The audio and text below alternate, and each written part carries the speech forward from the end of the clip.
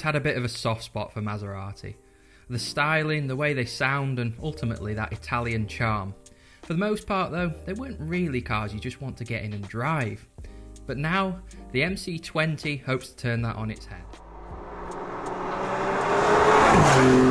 It's nearly 20 years since we last saw a mid-engine Maserati with the Enzo-derived MC12, but that's obviously an absolute unicorn. This new MC20 is at least a little bit more down to earth, and it's a huge moment in the company's history. The Gran Turismo's grown old and faded away, and they've been selling more diesel saloons and SUVs than anything else of late. So thanks to our friends at Alexander's Prestige, we're about to find out if the MC20 has what it takes to relight Maserati's fire.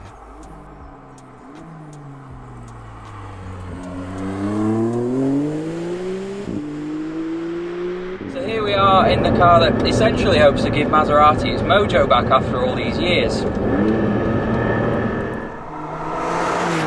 Today's the first time I've even seen one in the flesh, and it is a really impressive looking bit of kit. It's super cool. It gets loads of attention in this colour. And obviously it's something really different. It's not that whole, oh look, a Ferrari. It's more, wow, that's cool. What is it?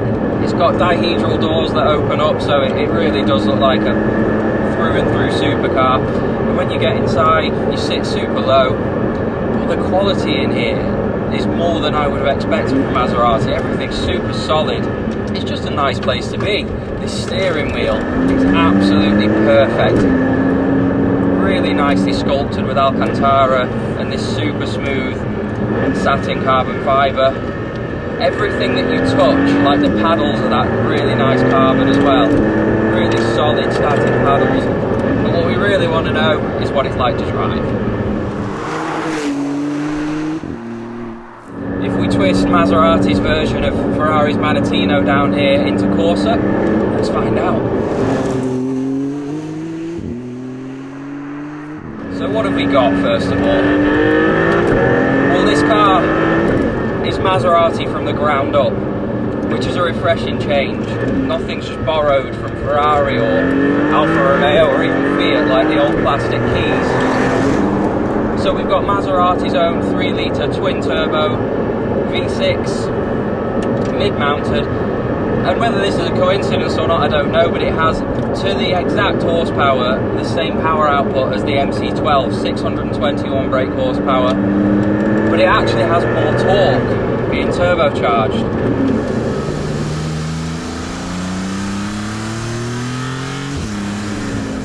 So here, second gear, it just pulls out of there. Now it's rear wheel drive, but even with all that torque, the traction is unbelievable. Now it was a little skittish on cold tyres earlier, and it does weigh less than 1500 kilos, so with that sort of power, it is quick. Quite a savage experience, just clawing for grip. Boy, does it go. I mean, you'd expect nothing less from the figures. 0 to 62, under 2.9 seconds, top speed 202 miles an hour. Yeah, it feels it. As for the chassis, we're sat in a full carbon monocoque, so as well as being quite light, it's super rigid as well. The suspension's a Bilstein Damptronic setup, which adjusts through the different modes. So we've got GT mode, which is just for cruising, Sport mode, which is a little more firm, and then we're in Corsa now, which is the most hardcore mode. We get a sharper throttle, slightly more aggressive gear shifts with that little kick in the back from the 8-speed dual clutch. And there is a suspension button in the middle of this dial as well, so that no matter which mode you're in, if you're in GT mode you can firm up the suspension, or if you're in Sport or Corsa it acts like the bumpy road mode button in a Ferrari where it just slackens it off a bit. So that's what I've got now. We're in Corsa mode, but with the dampers in mid because it is really firm in full-on mode.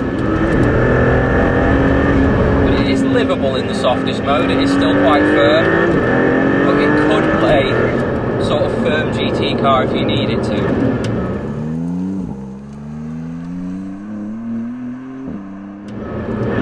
track, in its firmest setting, it must be unbelievable because the handling is unreal on this thing. To me, this feels much more McLaren than it does Ferrari, which is not what you might expect. It kind of makes me feel like if Lotus made a supercar. The turning is unbelievable, it stays so flat. The way it catapults out of corners for rear-wheel drive.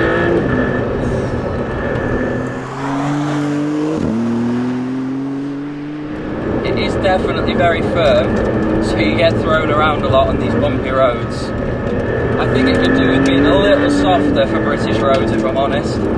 Brakes, we've got carbon ceramics from Brembo, so no problems there. And another similarity to McLaren's, and something which I like about McLaren's, is the brake pedal feel. They're not grabby. If you want to stop hard, you've got to press them hard, so they're really easy to modulate when you're driving quick. And another thing I should mention actually, which will be helping it get out of the corners so well, is it comes standard with a mechanical limited slip diff, but this has the optional electronically controlled diff.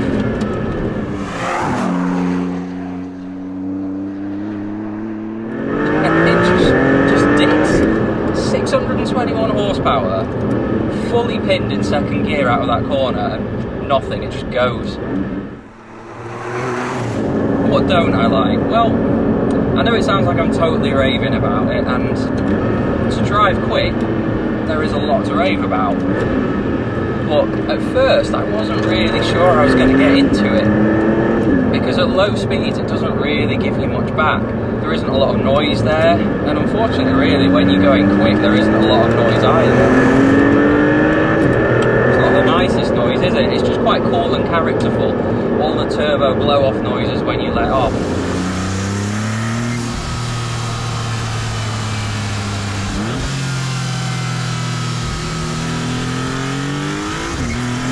But it's not like having a screaming V8 or V10 or V12 behind you, is it? But it's the way of the world now. None of its rivals sound that great either. But it is nice that they've at least been able to inject a bit of character with those turbo noises, with the gear shifts in Corsa that give you that little kick. It is a great gearbox. And yeah, criticism is that it is very firm. But what it means is when you're driving fast on a road like this, it isn't boring. It's always sort of moving around, keeping you on your toes. It feels exciting. Despite there not being that much noise, it really is exciting. But you do have to really push on to unlock that character. That's the only downside. So yeah, it's not perfect, but it's great fun. It's much more fun than I thought it was going to be when I was just driving it slowly earlier. It does have a bit of a character of its own, and it's something different. It's just nice that someone else has come along and entered this segment with a fresh choice. If you don't want a Ferrari, McLaren, a Lamborghini, whatever, if you want to be a bit different, here it is.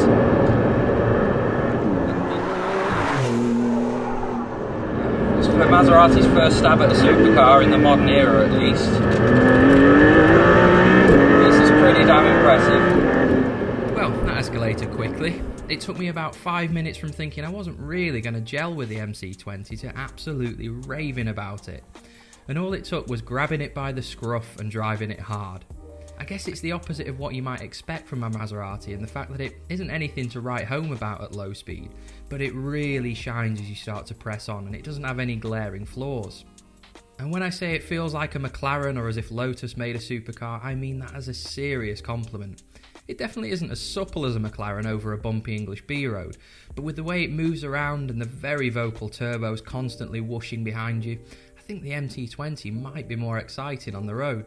Okay, it's not a naturally aspirated screamer and it doesn't really sound of much at all when you're just cruising, but that's the way of the world now, and it does at least have some character to it.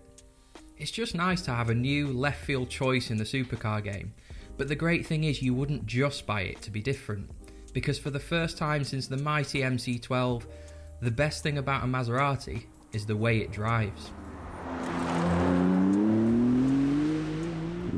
big thank you to Alexander's and specifically their owner Andrew for trusting us with his personal car today.